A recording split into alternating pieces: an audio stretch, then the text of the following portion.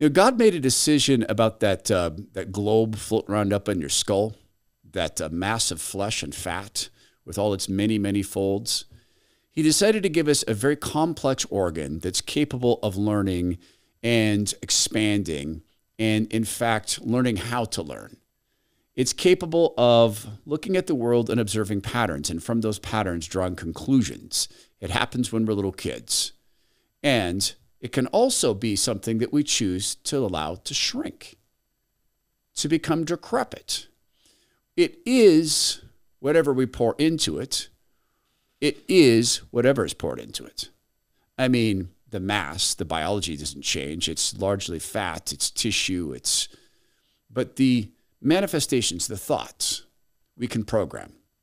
So evil can program us. And when we're stupid, it's easier for evil to do this. And sometimes stupid is a choice. One of the ways to make stupid a choice is to farm out your skepticism. Let other people maintain skepticism for you. Let me put this into a perspective that we can all share. Driving. I don't drive behind panel trucks.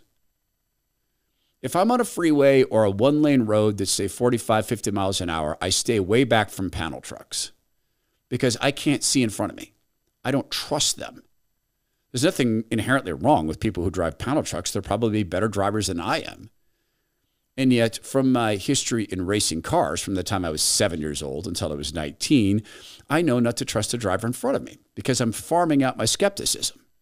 So I stay way back, and the moment I get an opportunity, I speed up and I pass the panel truck because I want to be able to see in front of me so I'm not farming out my safety or the safety of the people riding with me to someone else. Likewise, if you go shooting with someone and they hand you their weapon so you can try it, what do? Do you check it clear, or do you go, oh, they're safe? They said there's not one in the chamber. I went shooting with some friends of mine, including a former SWAT leader, police captain, great shooter, Navy SEAL, a guy who's a Special Forces cat. And every time they handed a weapon to one another, they checked it clear or not clear. They weren't going to farm out their safety even to a brother SEAL or brother cop.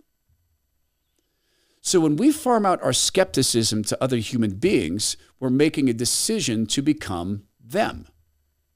Their interests aren't always our interests, and their level of skepticism or acuity isn't always ours, and they, generally speaking, always have their interests at heart rather than ours. This is one of the dangers with people who farm out their skepticism to government, and evil needs that. Because people who want to be bosses of other human beings are violating the word of God. Do not lord your power over others. So people who seek to be bosses, I didn't say leaders, I didn't say shepherds, I didn't say elders or mentors, I said bosses. Violate one of the key tenets that God cautions us against. Do not lord your power over others. The Lord Jesus, for even the Lord Jesus came, even the Son of Man came to serve, not be served. So when you're jobbing out your skepticism to another human being, they might not have your best interests at heart. They might be drinking and driving as a panel truck. I might be. They might not have checked their weapon clear, but they thought they did. And in the case of someone who seeks to be a boss, they're easily manipulated by evil because evil wants to control in order to depress, distract, or destroy. That's Satan's plan. So they need people like Joe Biden who said something about FEMA that should cause alarms, particularly for people who maintain our own skepticism, who haven't jobbed it out to others. I'll show you what Biden said here in a second. You should be skeptical about things I say in the program in relation to fitness. I mean, I can tell you my story, I can relate to you the fact, and I can show you the pictures, though no one wants to see them. A very select group of people have seen them. That I used to weigh almost 400 pounds. That's a fact. There's some people who remember me from that time, and they always say, really, 400 pounds? Yeah, I had a big bunch of muscle on me, but I was a huge glob of fat too. So you can be skeptical and say, okay, so you did it your way. I don't want to do it your way. Fair enough. Not everyone wants to go out and hammer away at CrossFit for 10 years to get to a level of fitness they can maintain.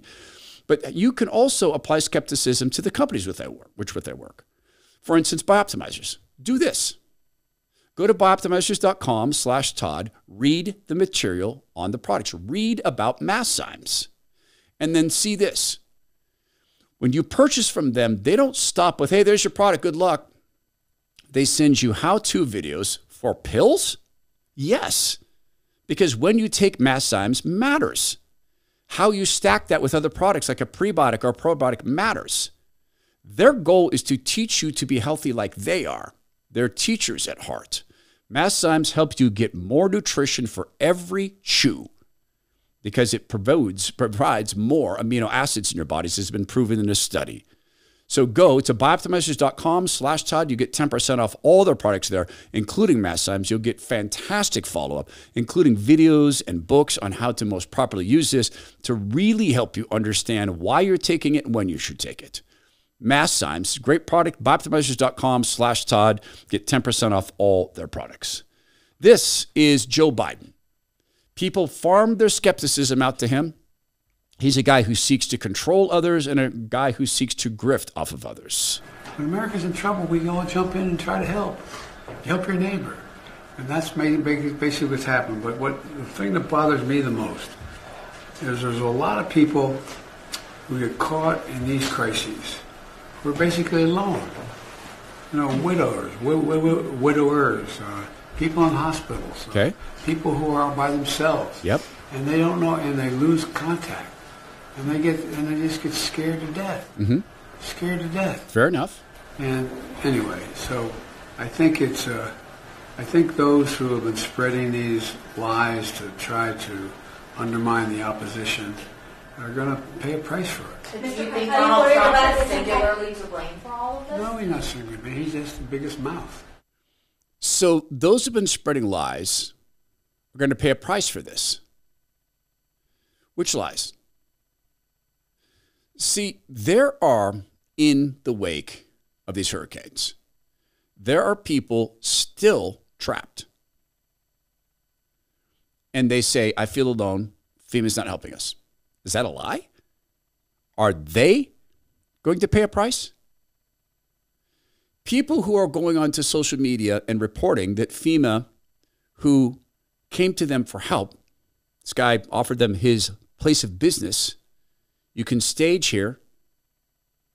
He went on social media and said, they came and said, hey, you're shut down. We're taking your business away from you. We're foreclosing on this property. It's now ours. Is he lying? Towards what end? Are the retired Special Forces operatives who are flying helicopters into that area, who are taking video of their missions, who are arriving to help people with food and generators, and they're doing this outside of FEMA guidance or permission, are they going to pay a price? The very fact that it is even a concern at this point, even worth his time to have on his note cards, this is one of his major concerns. We don't pay prices in America for criticizing government. We don't pay prices in America for lying about government. Maybe we should. You shall not lie. That's an eternal issue, not yours to deal with. So evil needs a guy like Joe Biden who can be plugged into, told to say whatever he needs to say, who will accept whatever is told in front of him, whatever's put up on the teleprompter. Evil needs that, and evil needs people who look at that and go, well, he is president. Plus, he said it's misinformation. Evil needs stupid people like Gretchen Whitmer. Now, I don't know Gretchen Whitmer's IQ. She's scheming. She's the dictator of Michigan. She's a scheming woman. She has great political instincts.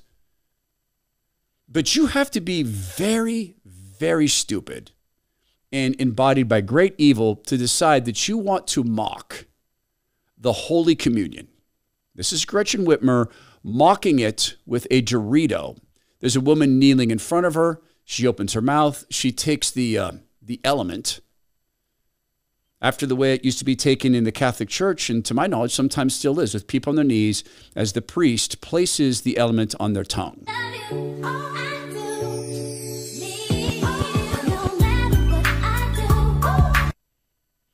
She posted that of her own volition. No one made her do it. And people rightly called out, "You are mocking Holy Communion." After many, many days, Gretchen Whitmer finally put something up on social media, or far more likely, someone who works for her does. Probably a 25-year-old staff person put this up. Over 25 years in public service, I would never do something to denigrate someone's faith.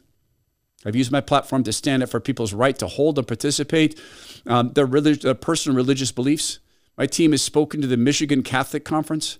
What was supposed to be a video about the importance of the CHIPS Act to Michigan jobs has been construed as something it was never intended to be, and I apologize for that.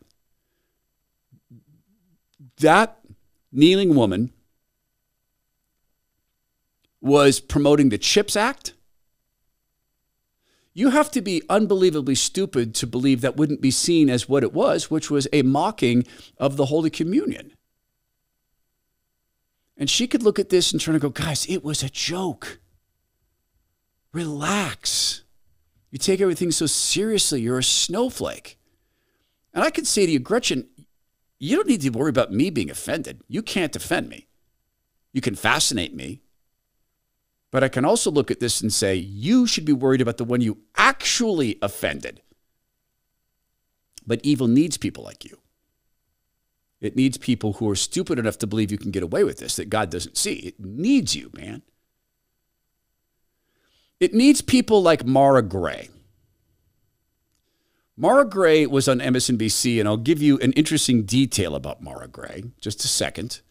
Here she is talking about how Trump is recruiting men to fascism. This is actually for all men. You know, I think men are in crisis, actually, in this country. I think that plays out different ways. And not all men are in crisis, of course. And not all men are just at home listening to Joe Rogan, being angry or being recruited to fascism. Some just need therapy, like we all do. I go to therapy. That's great. But I think we need to have a real conversation about that rather than allowing this kind of drift toward this faux masculinity that we see Donald Trump evincing. So the drift towards fascism, Mara Gray she sounds pretty smart. Drift towards fascism and men are struggling. And wow, that sounds pretty smart. Well, first of all, Mara Gray is the same person who went on the former Brian Williams show before he got caught being an absolutely serial liar. And she thought that Mike Bloomberg spending $500 million on a campaign meant he could give every American $1 million. No, it's 330 million Americans times a million. That's not 500 million. That's a lot more. So they need people like this. The drift towards fascism. Evil needs people who look at their desires. I want to be able to end the life of a baby whenever I want. I need that. I need government to farm out my skepticism. I need Kamala Harris to do my thinking for me. I need government to do my caring for me. I need them to do my charity for me. I need them to protect me from the bad thoughts. I need Nancy Pelosi to do that.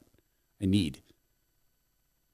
When she says this, though, she is now speaking on behalf of a woman who seized power in a palace coup, who's never achieved even a percentage. What did she get? 2%, 1% in the Iowa caucuses of the Democrats? She's farming that out to a woman who seized power in a palace coup after pretending a guy was mentally stout for the past 4 years, who held no election. She's farming that out on a media network that lied in every possible capacity about President Trump. And she's fighting fascism. See, evil needs people like her.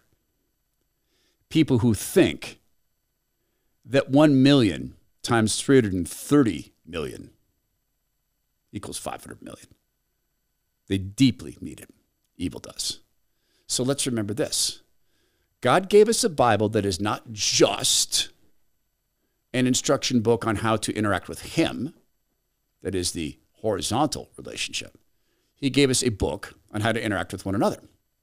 He also gave us that glob of fat inside of our skulls, the most complex computation device ever created, the human brain. So let's fill it with the right things. The Word of God, careful observation, good learning, but let's never farm out our skepticism to the panel truck of government.